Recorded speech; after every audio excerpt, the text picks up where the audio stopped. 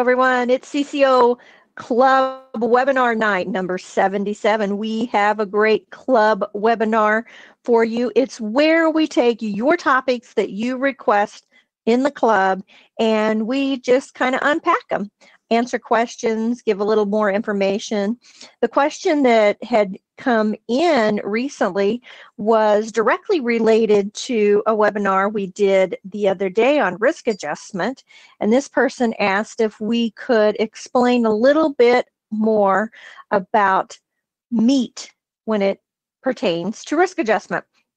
I have to tell you, I read a great article this afternoon, and it said wasn't per se an article. I think it might have been a lecture that they kind of wrote about, but it said, let's see, you want your meat to be well done in risk adjustment. And I thought, that's a correct statement. I wish I had thought about that. So in regards to risk adjustment, we're going to talk about meat and what it stands for. But before we get to that, I want to tell you about the CCO Club, because that's where these questions come from. It's really easy to find the CCO Club at cco.us/club.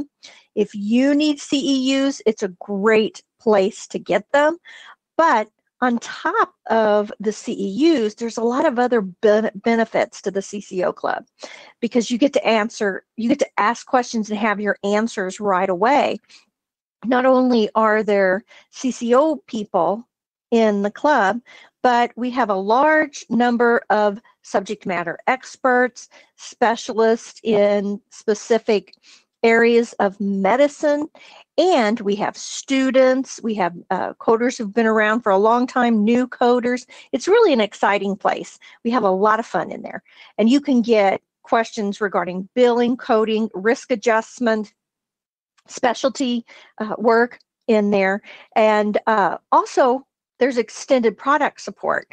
So tonight, what will happen is after we're done airing this live stream of the club webinar, it's going to be sent off transcribed, and the club members are going to be able to see the slide deck, the transcription, as well as continue the conversation on in the club regarding what we talk about tonight, and also have all of the resources that I use. So that's pretty exciting. Another thing I wanted to tell you about is Find a Code. Now, for years, you know that I have been talking about Find a Code and how much I enjoy using Find a Code. One of the main reasons I really like Find a Code is it has a teaching component to it. I mean, there's lots of encoders out there. There's lots of companies that invest money into developing encoders, and then they try to market to you. And I'm not saying that they're good or bad, because technically all the content's the same, right? For the most part, but it's the extras and the way that they deliver it that makes the difference. And Find a Code, I fell in love with them a long time ago.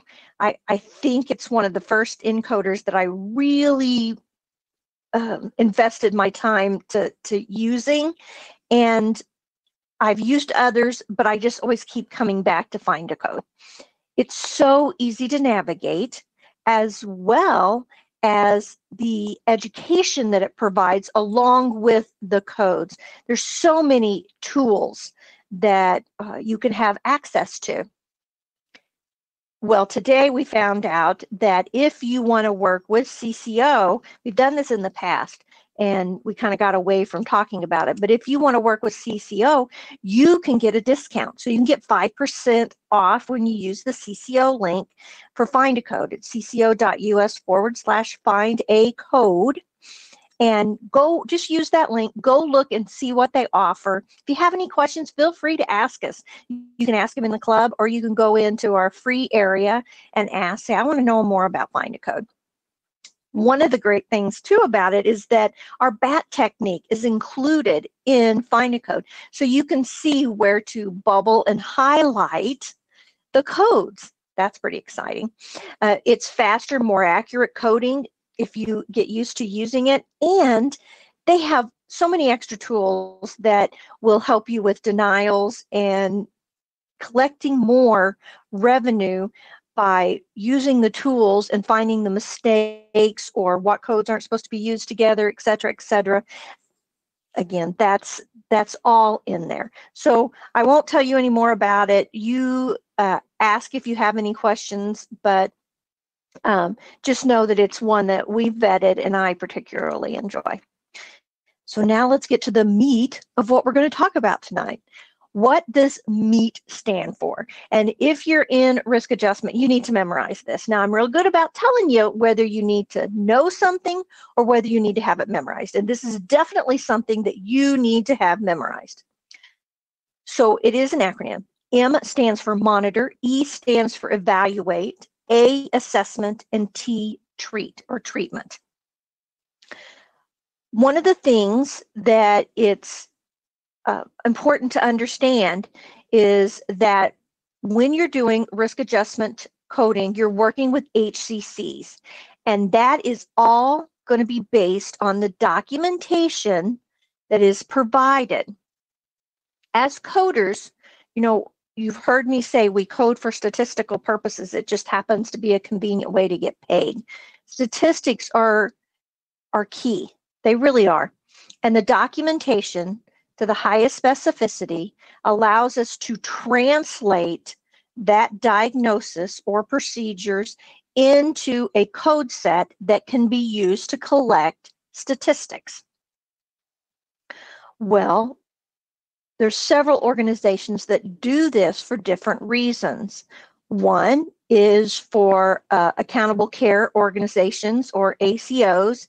You also have the HVBP, which is Medicare's hospital value-based program, and Medicare Advantage. Now, when I did risk adjustment, I worked for an MA plan, a Medicare Advantage plan. I worked through Optum, who had the UHC, or United Healthcare. They had their contract. They still have their contract. It's one of the largest out there. I learned so much, and that's where I realized that I had fallen in love with risk adjustment.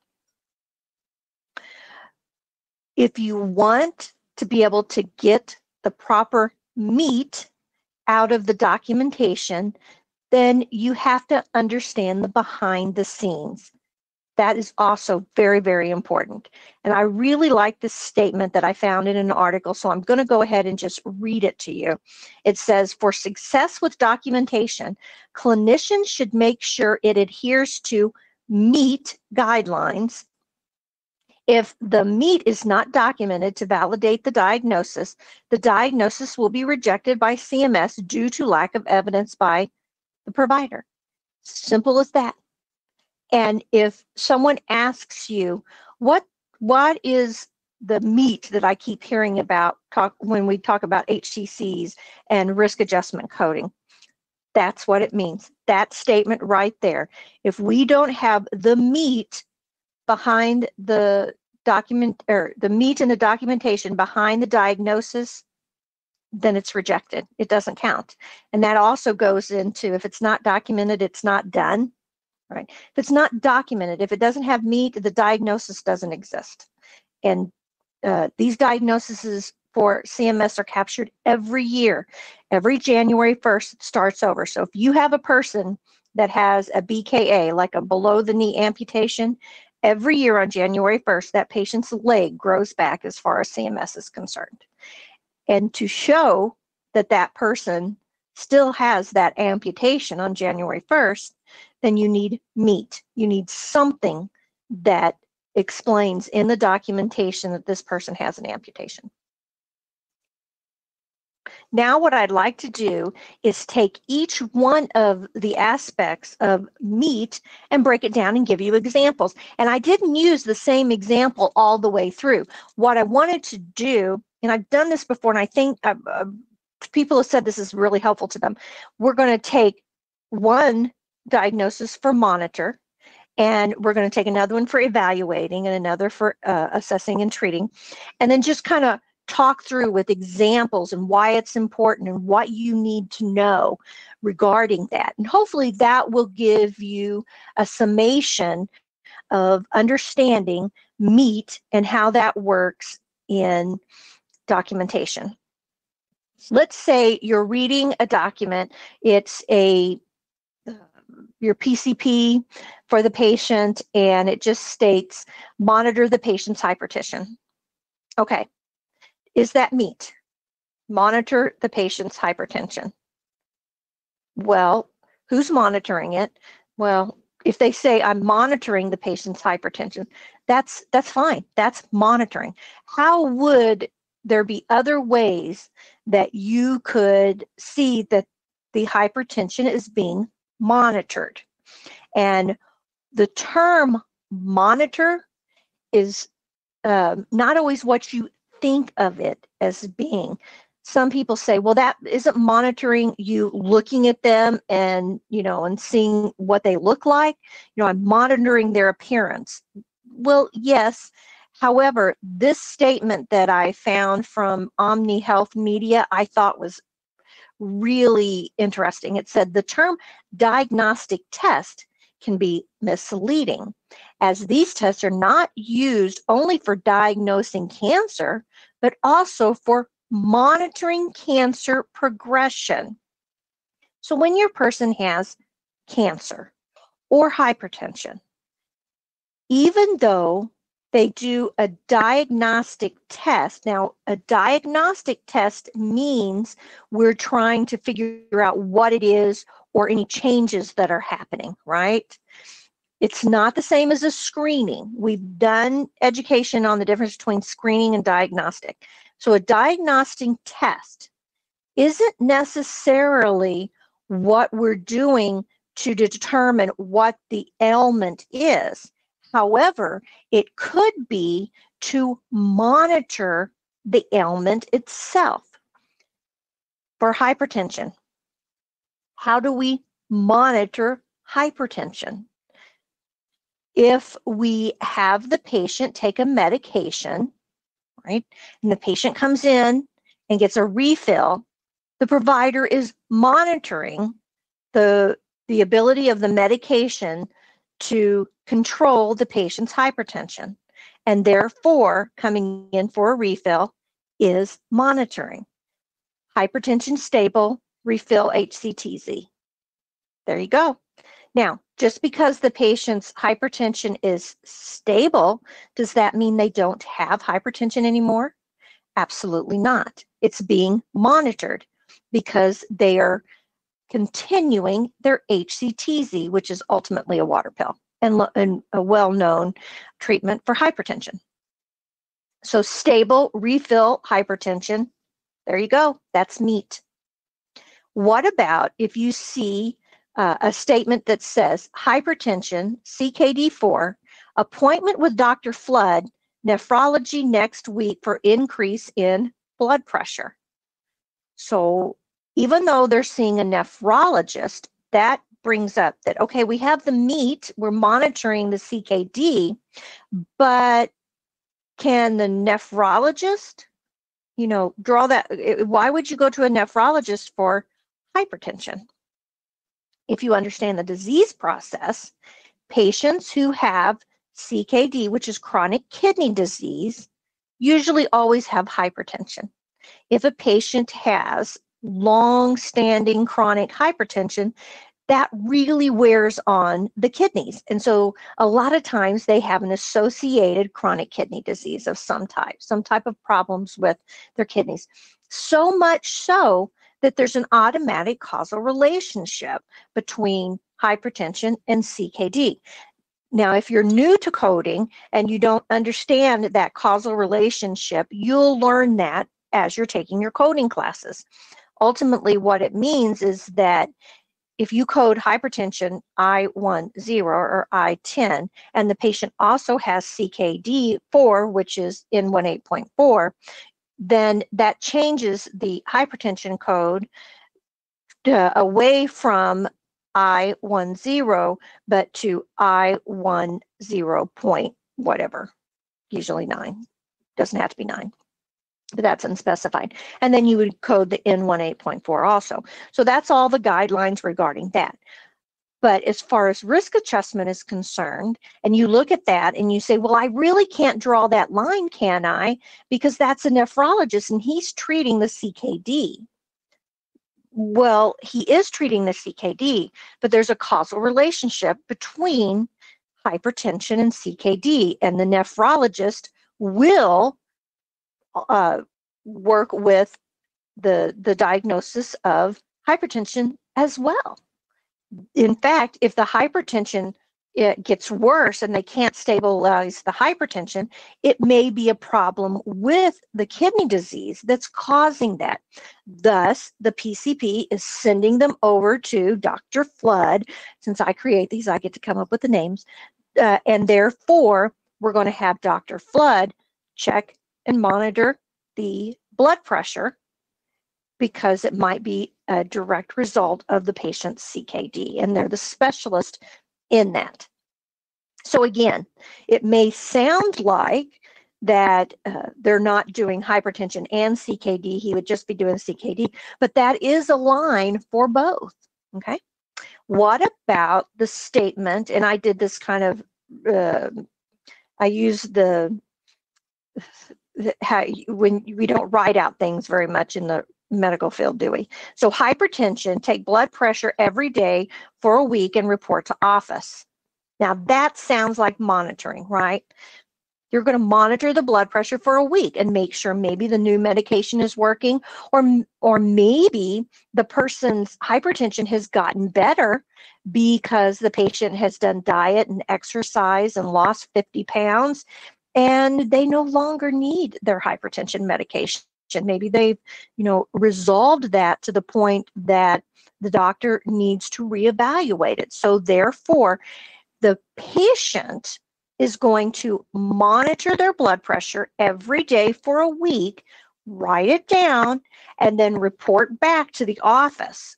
So some people might say, well, the provider's not really monitoring, it's the patient that's monitoring. No, it doesn't matter. The fact is it's being monitored, and therefore it's meet. All right. One of the reasons, again, that I like FAC or Find a Code is because they give you so much more information. This is a direct copy of what was in the content under I10 hypertension. It gave further explanation about hypertension, and it also went on to talk about the chronic kidney disease, which I explained a little bit. But what I wanted to show you, the benefit of it, is notice that middle part with the bullets. It says specify the stage of CKD based on the GFR and any other associated conditions. Now, we as coders, unless you're a clinician, you're not going to be doing that, right? You don't care what the GFR is per se, because we are not a clinician or we're not a provider, and so therefore that doesn't matter to us. We can't make that determination. However, we can use the GFR for meat. So if they are having a GFR run, then we know it's being monitored, right? That's a way to monitor it. And that's where it gets into that previous statement where diagnostic testing could be to monitor the progression of the disease process. If we have our previous patient that has hypertension and they're going to go see Dr. Flood, you bet that Dr. Flood is going to do some tests and get the GFR and see if that's causing a discrepancy or causing problems with the hypertension. Also, it just goes in for your information to tell you, all right, so we have a GFR 1 through 4, but end-stage renal disease or ESRD is going to be a 5, so they'd have a GFR of greater than 15. Great to know that, right? We can't diagnose, but adding that to our information, to our knowledge base, allows us to say, oh, GFR was done. Hey, look, this is a 15 or greater. I happen to know that that's pertinent, and the provider still has CKD3 on this patient. So maybe we need to query the provider regarding the GFR. Is this the current? And there's proper ways to query, but you knowing that is going to allow you to assist that provider to get to the highest specificity by inquiring about it. Heart failure. We know what that means, that the heart just doesn't have the ability to pump the blood through the body. And we have unspecified when the documentation doesn't contain enough information to tell us that there is a more specific code. Now, this is all directly related to hypertension and CKD. They were just adding to your knowledge base. And you don't have to have this stuff memorized again, but being aware of it, just saying, oh, wait, GFR, it doesn't have something to do with CKD? Yeah, it does. Or go look at it, when you see that. It's like if you're having a patient that has a GFR being done, something's wonky with the kidneys. And all of that is considered a meat. Other ways that we monitor is we do pathological tests. Now, you might say, well, isn't pathological diagnostic? It is diagnostic, but that is also monitoring the progression, right?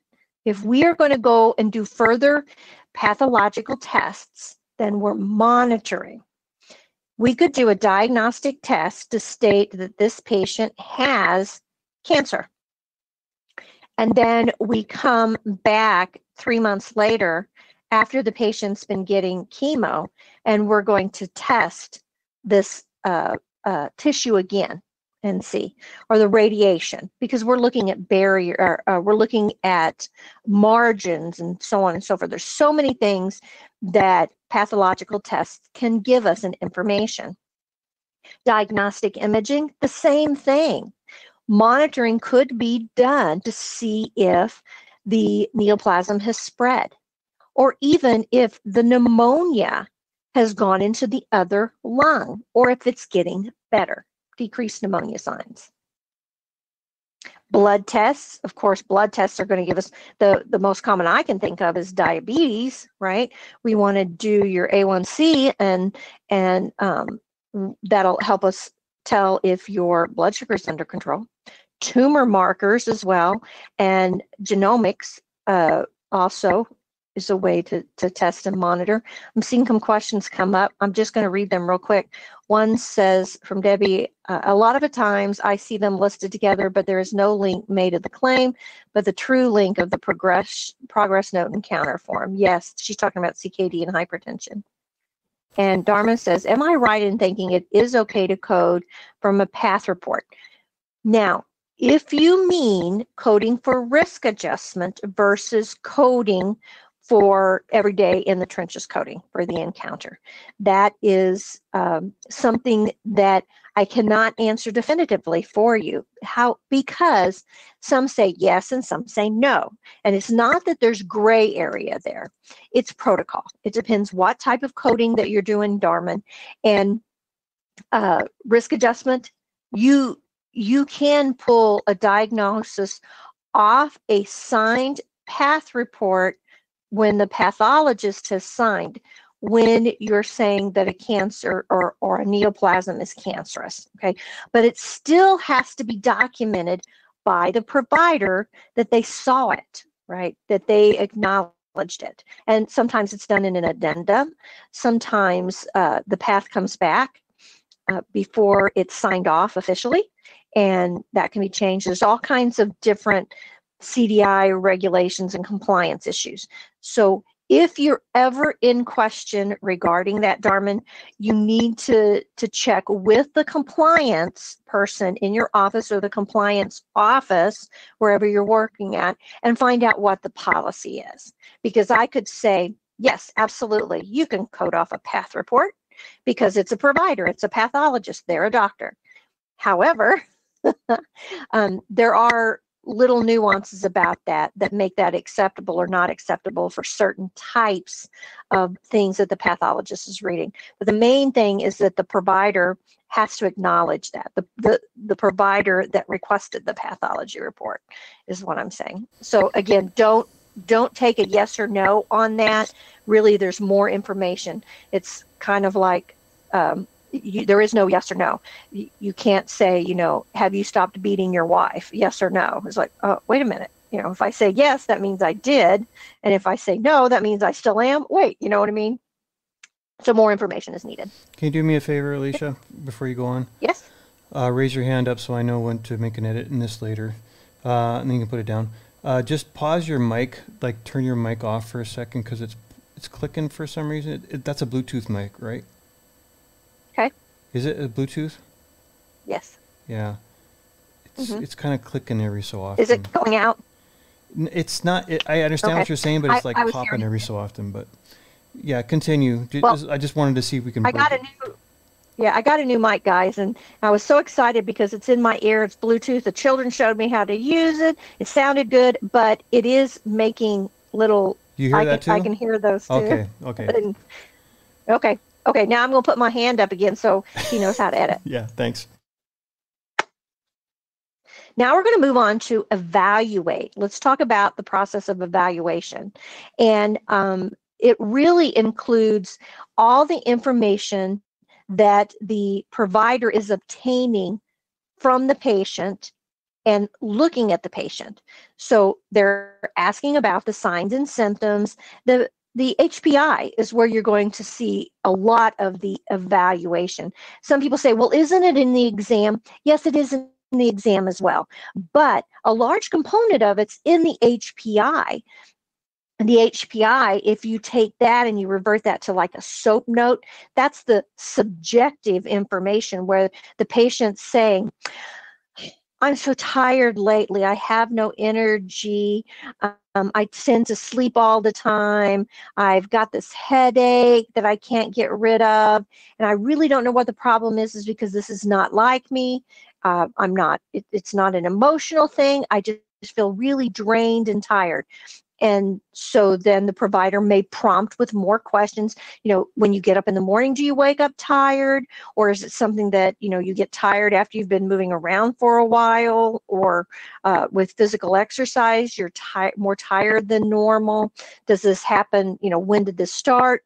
Is there anything that makes it better? So on and so forth. So it's subjective, but the objective part of that is also in the evaluation. And the goal really is to determine, by combining and evaluating all the information that the provider has, to come up with a diagnosis, right? The proper diagnosis at the highest specificity. And then once they know the diagnosis, to come up with the treatment that works best for that patient. When I think of this, the word popped in my head, and it really is good, is that this works with gold standards. So when I found this in this scholarly document talking about evaluation and gold standards, I thought, that's exactly what I wanted to show you. What they do when they try to determine a gold standard to determine a diagnosis and a treatment that goes along with the diagnosis is they do studies. And our statistics that we collect through the codes help with this. You know, you are doing, what you do as a coder is so much larger than you're just getting the provider paid. Okay, it is helping to develop gold standards. How do we know that certain medications work really well with certain diseases? Because there's a gold standard. How do we know these signs and symptoms lead you to a specific diagnosis? Because there's a gold standard that tells us that, right? We're going to talk about some of these a little bit more, but this is just a little graphic that says you have participants, right? Say we're going to determine a diagnosis. What makes up a diagnosis? So you have all these participants, and you're writing down their signs and symptoms, and that gives you an index of, you know, the outcome is the diagnosis A, okay? But it could be the diagnosis B. So then you take all of that information, is what became diagnosis A because of the signs and symptoms, and those what signs and symptoms made that diagnosis B. And once you get all of that done, then you come up with a gold standard. Okay, and that gold standard could again be diagnosis, treatment, it doesn't matter. But how that's done with the gold standard, you do index testing with positive and negative outcomes, and then there's an equation that works with it. Now, if you like this kind of thing, it can be very, very fascinating. I, for one, don't. I don't like that. But there's some people that I think have more of an analytical mind that really love this stuff. And there's a need for that in medicine. And the codes that we collect really are part of this process. Now we're going to move to assessing. When we assess, I used to think of this as, well, that's just the diagnosis. But it's more than that. This was a really good statement too. With everything available today, today's EMS provider, you need some pearls of wisdom, because we use that term, for effectively assessing and successfully treating patients having difficulty breathing. And when I found that, I thought, aha, this is going to be a really good way to show how the provider assesses, and the documentation that allows us to have that line for meat. You know that I have a past in EMS medicine, really, really enjoy that. So whenever I see anything I get to read on that, it kind of trips my trigger, and it's a lot of fun. So when I found this, I thought, perfect, breathing, because that's the first thing you think about when you walk up to a person that's laying on the ground. Okay, you immediately go up and try to assess, is this person conscious or not? And if they are, then they can respond. And then you assess their breathing. If they're unconscious, we need to know if they're breathing or not. That's the first thing. If they're not breathing, nothing else matters, right? They're not breathing, it doesn't matter if they're bleeding or not. So the 3 signs for imminent respiratory arrest with acute respiratory distress. These are things that they teach you in EMS medicine, and it allows you to comprehend. I think it's a great example of assessing the situation. And when you're reading this documentation, you'll see this type of documentation also in emergency medicine, or you may see it in the doctor's office or inpatient as well. When a patient comes in and they think they might have a really bad cold, and maybe they have a really bad pneumonia instead. This is how the provider determines that. Okay, so in an emergent scenario, so we're assessing what are the 3 signs right away that this person's not breathing or they're in distress. Decreased level of consciousness. They're either not awake at all, or they're not coherent, we can't really wake them up, or they're not responding properly, right? That would be decreased level of consciousness. Inability to maintain respiratory effort. So it's just a huge struggle to get air in and out. And cyanosis, which means they're turning blue. Whenever you have one or more of these, then you definitely have a person that's going downhill fast. And ultimately, if they're not already in cardiac arrest, they could be very shortly. So the next step is, why are they not breathing? Why is there a problem? And there are several things that you can look at. There's 10 that you have to run through your mind very, very quickly. So this is how the provider assesses what could be the problem. We have, let's say, a person that's really struggling with breathing, and they are conscious, but you're noticing that their lips are starting to turn a little blue around, getting a little cyanotic. What's the problem? Could they have a foreign body in their airway, right? If you walk up to somebody and they, especially if they grab their, people who are choking, they grab their throat like this. And so in the assessment, you can definitely tell by mannerisms and movements what people are doing.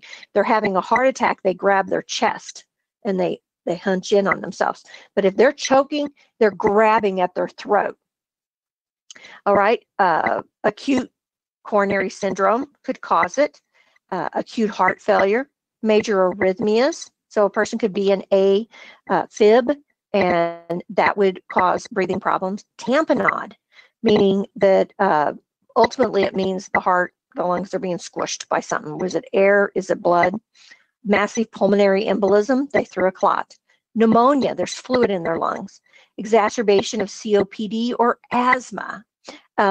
Anaphylaxis, they're in a restaurant and you see somebody who's struggling and they get up and they're grabbing at their throat and you think, oh my word, they're choking. But a person that's in anaphylaxis isn't doing this. Okay, that's a choking thing. A person that's in anaphylaxis is usually just concentrating getting air in and out, and they're swelling in other places usually. They're very panicked, or poisoning, or trauma. So when you look at one of these scenarios and the provider is trying to assess what are we doing, they're going to start going through the signs and symptoms and evaluating or assessing, right, all the information they're given, from being able to view the patient, being to see how the patient's reacting. Are they grabbing their throat? Are they grabbing their chest? Are they down on the ground? Can they not stand up anymore? Are they panicked? Are they unconscious? Can they talk? If you could talk, then you're getting air back and forth. You're not choking.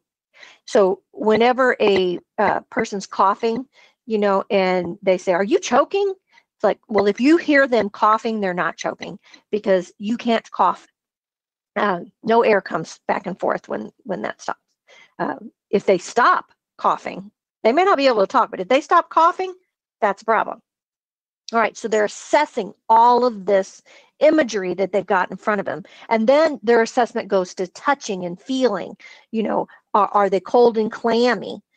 Are they sweating profusely and not breathing well? All right, well, now we're starting to think heart issue, not lung issue, right?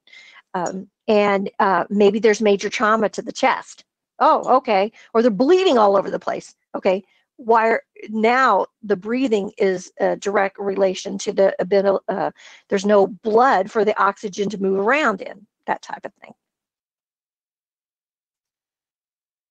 Also, when you're assessing a patient, some other terms that you're going to see in documentation that shows you how they assess, how the provider is assessing, or the clinician, whoever the caregiver is. Is your patient having trouble without any immediate life threats? Okay, or can you focus directly on the patient's ability to breathe for themselves? So when we look at the patient, first thing, are they using accessory muscles? A great way to see this is in a child. You can go to a YouTube video and just put in shortness of breath, child or toddler or infant. Infant probably is better. And you can see accessory muscles being used. Now, if any of you have grown up with asthma, or you know what that feels like, if you've had an asthma attack and you get relief, but you've had an asthma attack for a long time, the next day you're usually pretty sore, because you're using accessory muscles to help you breathe. You're doing it unconsciously most of the time, but your diaphragm does all the work. You don't need the muscles, really. The diaphragm does it.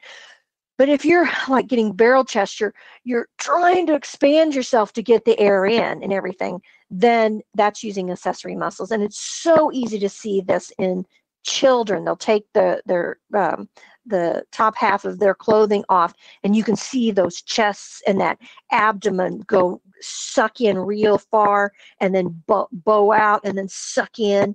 It shouldn't be that hard to breathe. So the child is, and your nares, your nose holes are called nares.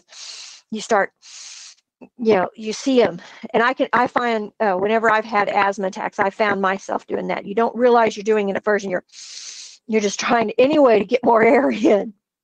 Inability to speak full sentences. that is also an indication that the person is not able to breathe properly. And sometimes they don't even realize they're doing it. I have had conversations on the phone many years ago when I was having a lot of problems with asthma, and I would answer the phone and someone say, did I catch you at a bad time? No. And they said, well, you sound really out of breath. Did you have to run inside to get the phone, or did you just walk upstairs or something? No, I was just sitting here, but it sounded like I had gone up a flight of stairs, and when I would talk without even knowing it, I couldn't say a whole sentence without, and someone observing you, assessing you, catches that, and the patient may not even to get it because they're just doing that for so long they don't even realize it.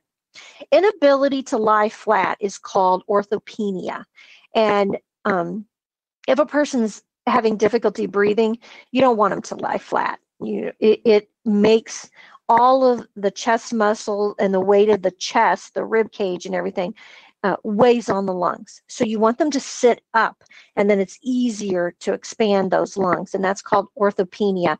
They get more short of breath when they lay flat. Extreme diaphoresis just means you're sweating. Now, it's one thing to sweat, but you're sweating profusely.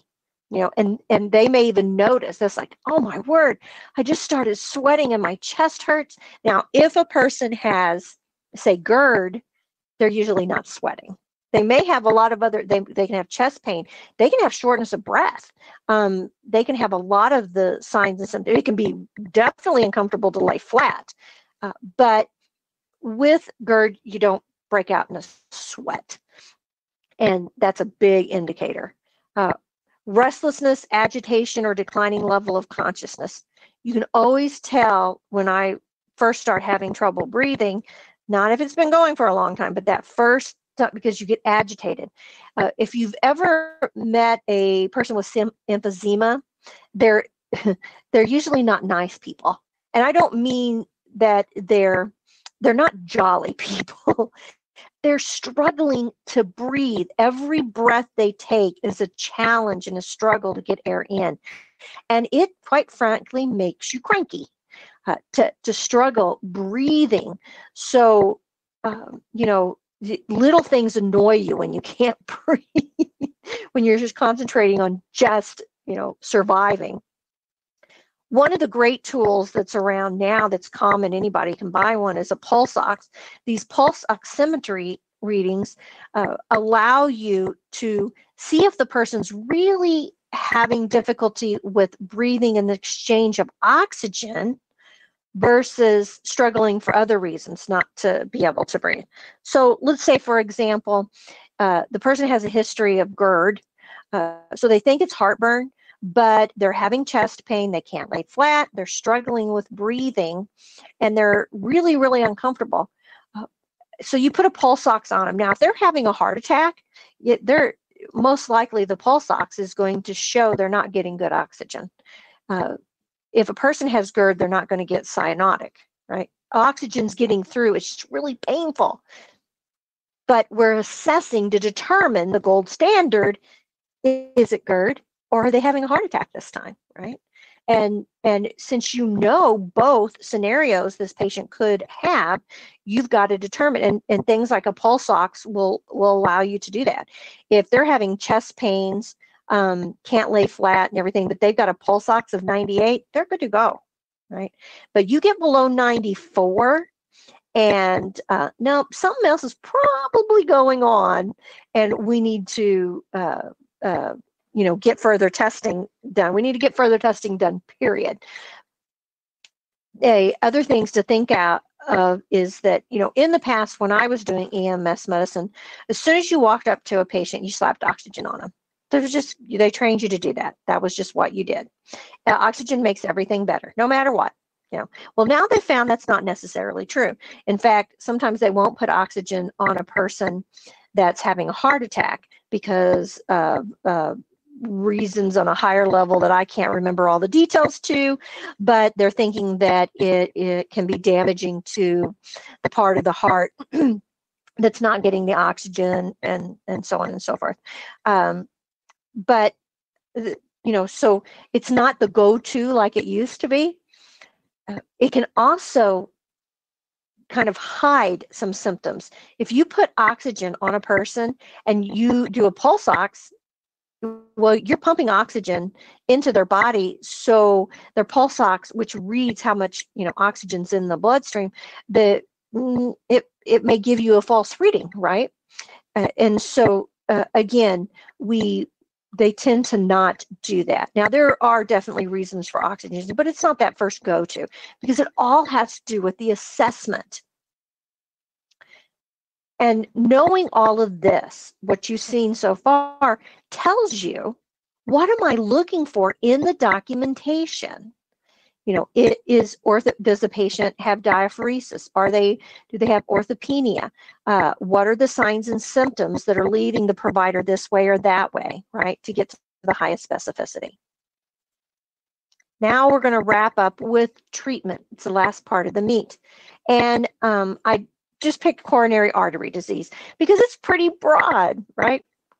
Artery disease, there's different levels of CAD, but I picked two places to get information from. One was Mayo Clinic, and the other one was the Cleveland Clinic, both very reputable places. And so what's the treatment? Well, there's first personal treatment. If they know that you are likely or you're starting to have signs and symptoms of CAD, they're definitely going to encourage you to do this personal treatment. Don't smoke. If you're a smoker, you need to stop. You need to change your diet and consider healthier foods. You need to get up and move, get active. You need to probably lose any excess weight that you have, and you need to reduce your stress.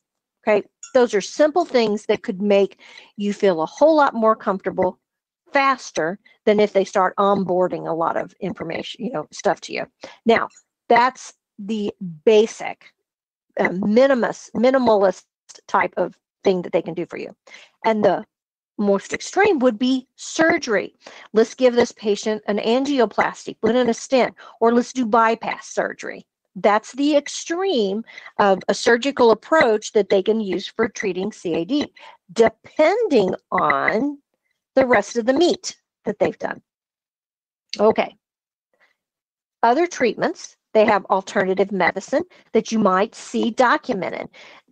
And quite honestly, when you're doing risk adjustment, more meat, or that line that you have to draw to show that it's actively being treated, is from the treatments. And the go-to is usually medication and stuff like that. But could you see that the patient's, the doctor suggested that the patient try flaxseed, or the patient be on a fish oil supplement, or other omega-3 fatty acids? Absolutely, you could. And that could be a line indicating that, yes, the patient's being treated for CAD. Alternative medicines still count as long as they're acknowledged by the provider that they're being used to treat the CAD. Other things, statin therapies, we're going to talk about those a little more in depth. We got to lower the patient's cholesterol. And that means that we're probably going to be looking at the meds the patient's on, as well as aspirin. Anytime the patient's on a cholesterol medication or on aspirin, it definitely could link to CAD or a numerous amount of other cardiovascular diseases. So you want to be very aware of those. The medications that are very common to treat CAD, besides the aspirin and cholesterol medications, would be beta blockers, calcium channel blockers, renazoline, nitroglycerin, because they have chest pain, and ACEs, or angiotensin converting enzymes. And this is where your knowledge of medications really plays a part in being able to get meat for risk adjustment, knowing what medications are used to treat what diseases. With CAD or any type of heart medications, it's really, really broad. And if you aren't familiar with this type of treatment, the medications, I encourage you to pick up a pharmacology course. And, CCO has a fabulous pharmacology course that you could take that's pretty easy to get through. It's really intense with knowledge. However, it's not intense to get through. It's fun, in fact. And that wraps it up. Let's see, questions. I'm going to go look up here. I saw things popping through. Denise says, I agree with the assessment. When I was an EMT 30 years ago, it was similar. ABCs, airway, breathing, and circulation. I know one of the EMTs that I worked with, she was older. Everybody was older than me back then. I was one of the youngest ones in our group. But she had a code that they went out on. And for whatever reason, I can't remember. I remember seeing her come in, though, because I was working in the ER and she was working in the ambulance. And she was a little thing. And they had her on the gurney straddling this guy. And that's not how you do CPR, but they had her on him, straddling him, doing CPR, okay, as they were coming in to the ER. And now, mind you, again, this is over 30 years ago, and we didn't have a lot of fancy equipment in this rural area where we were from. But they didn't have oxygen on him. They actually had strapped oxygen on her. Part of the reason, I think, is because they only had 3 people to run that code. One person to drive, one person that was a paramedic that could onboard meds and so on and so forth. She was an EMT, so she couldn't do anything else really as far as intubating or so on and so forth. And so she was pumping away, and she was worn out. She was a little thing. So I think twofold. They put the oxygen on her to give her a little more of a perk and energy, and that also in turn was helping him because they were trying to get an IV started and so on, and she was actually doing respirations as well as compressions. Back then we did them both when a person had a heart attack. Now you just kind of do respiration, or the breathing part is not as important as it used to be. Let's see. And then we have Whitney says, would hypovolemic shock fit in there? Yes, absolutely it would. It could definitely be one of those things. So what you do is you take that as gold standards and you say, well, because we have ABC, then it's this diagnosis. But if we have BCD, it's probably this other diagnosis, things like that. So yeah, those same signs and symptoms and those conditions, definitely hypovolemic shock. Let's see. Yes, I really enjoyed working in emergency medicine, and I really enjoyed working in a pharmacy. I get to work 5 years in a pharmacy, and I learned so much doing that. So sometimes people talk about not being able to get into coding right away when you get your credentials and stuff. But you know what? Sometimes if you need to pick up another job doing some working in a pharmacy, just there's so many options out there that will increase your knowledge base. Yeah. And there's our references. And there you go, guys. I think that's it on the questions. Don't forget, if you want to follow this conversations that we're having, go ahead and we'll still discuss this in the club. Maybe you've got some experiences that you want to talk about, but ultimately, to sum this all up, MEET for risk adjustment is what it's all about, right? For the risk adjustment coder, we have to establish MEET, and we have those ways to do it, each one of those, and you only have to have one out of the 4, okay? Most of the time, it's the treatment that we're pulling from, and most of the time that is the prescription list, the pharmacy list, as well as what are they doing? Are they sending the patient someplace else to get more testing done? So the more you see it, the more you read it, the experience that gets under your belt, it becomes faster and faster. But again, the more you know, the faster you are, because you just have to look at that diagnosis, look at the med list. Good, that one's good to go. Flip the page, right?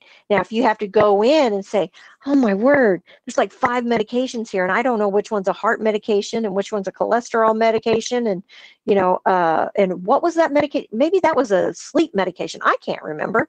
Could that medication be used for prostate? And they use generic terms so much. Now, name brands, sometimes you can get like Flomax. Definitely going to be something used for urinary output, right? Flomax. It's often used with men with prostate cancer. I know when my mother-in-law had her knee replaced, she was having problems with urinary retention because of all the anesthesia they'd given her, and she's sensitive to it and stuff. So she couldn't urinate. She came home with a catheter, and they put her on Flomax. And she said, wait a minute, that's old man medicine, right? When their prostates go bad. Women don't get Flomax. No, women get Flomax too. But you're right. It's usually a medication that men take for prostate problems. Okay, guys, don't forget to go cco.us/club. Tell your friends about the club. Like and share this video, as well as go out and check out Find a Code. And don't forget, you can find that easily at cco.us/find a code. All right. Bye, guys.